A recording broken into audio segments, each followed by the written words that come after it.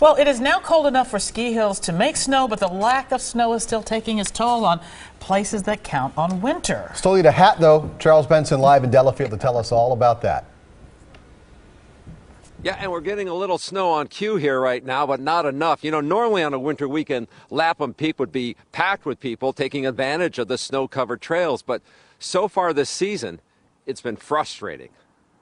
These are all classic. On the other side are all skate skis. At the Bicycle Doctor Nordic Ski Shop in Dousman, Tom Klein doesn't just sell cross-country skis, he loves the sport. Sales started strong, but the lack of snow changed everything. Now momentum has kind of died. The middle of December, we just noticed it fall back a bit.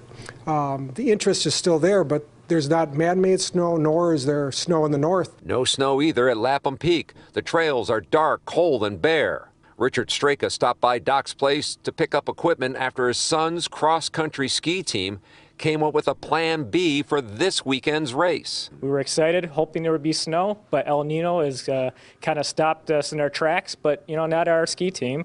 We're going to be putting on roller skis and racing in Lodi, Wisconsin tomorrow. The snow guns are working overtime at Little Switzerland and Slinger.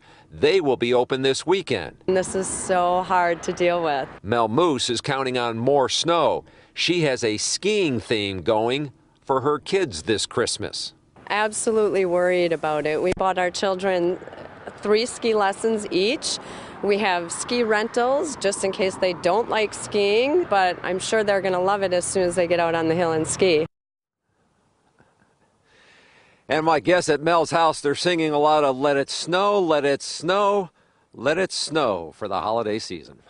We're live in Delafield. Charles Benson, today's TMJ4. But the snowplow drivers are also singing that song. Charles, thanks.